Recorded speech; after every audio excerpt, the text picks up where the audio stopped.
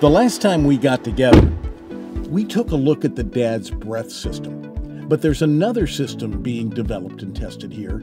It's called the touch system. The touch sensor leverages near-infrared spectroscopy. So what that means is it creates light that goes into the tissue of the individual. That light penetrates in, and it's a specific light that actually can get absorbed by ethanol, the presence of ethanol.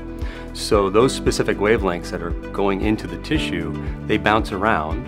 If they get to the point where there's blood and ethanol in that blood, that light gets absorbed. And so then the reflected light coming back is different than the light going in. So we can actually analyze the light that's going into the tissue, that we're illuminating the tissue with, and we can look at the light that's being captured.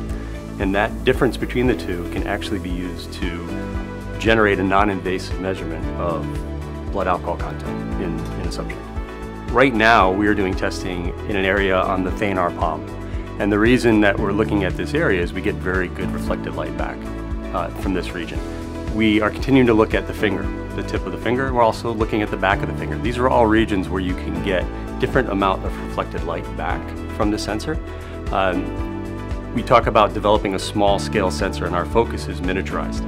The smaller the sensor, the easier it is for the automotive OEM to integrate it into their vehicle. So that's going to be critical.